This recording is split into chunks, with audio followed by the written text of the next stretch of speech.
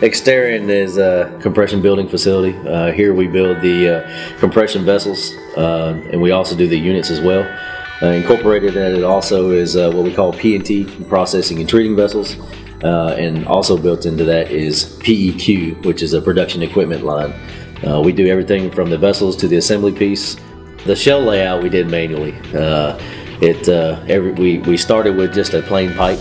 Okay, we took the drawing, we laid it out with chalk lines, and then we did everything manually. Everything was a hand cut process, right? When we got done with that, we had to grind it. So it took anywhere from the beginning of the layout to the end product, anywhere between 3 and 4 hours, depending on the size of the vessel. There was 8 to 10 people in the process involved in laying out the shells. Now there's 2 that do the same job as 8 to 10 people did prior to the machine getting here. You do the manual cut, there's that error in there, and it's not always a perfect degree, right? Not always a perfect bevel. Now that you have a perfect cut every time, your room for error is gone. So you take the excuse away, and you make a process that's repetitive every time that you cut the vessel.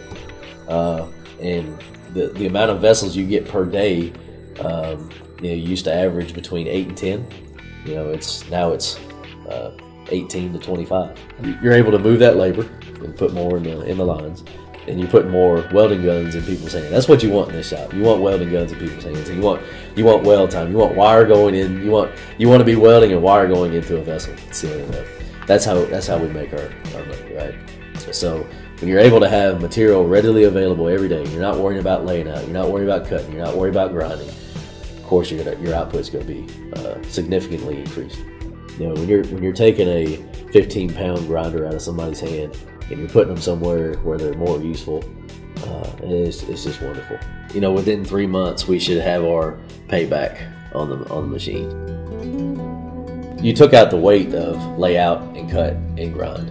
Okay, so 4 hours a day of laying out, cutting, and grinding. So when you take that 4 hours out of each vessel, you're walking into a shop that's got a pipe ready for you to weld and fit as soon as you walk in the